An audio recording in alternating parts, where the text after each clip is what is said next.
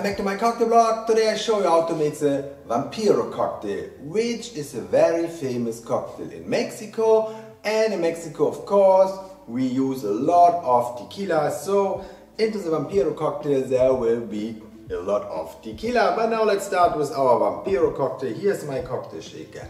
And I fill my cocktail shaker with some ice. And I need, yes, tequila. 60 milliliters of tequila, 60 milliliters of tequila, and also some juice. Tomato juice, 30 milliliters of tomato juice, and some orange juice, 30 milliliters of orange juice, and I need some lime juice. Use my lime.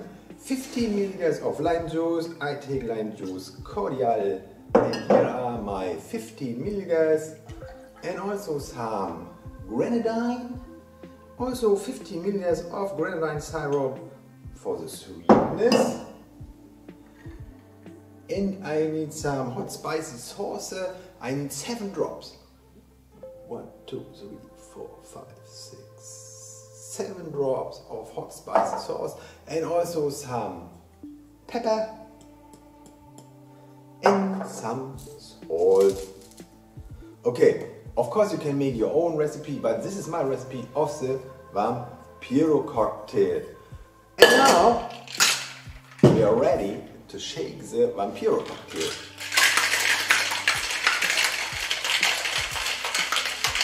Here we are.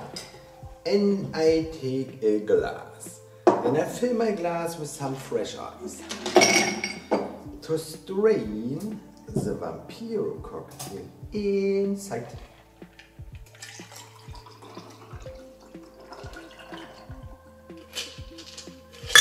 And in the end, I take a straw and some garnish.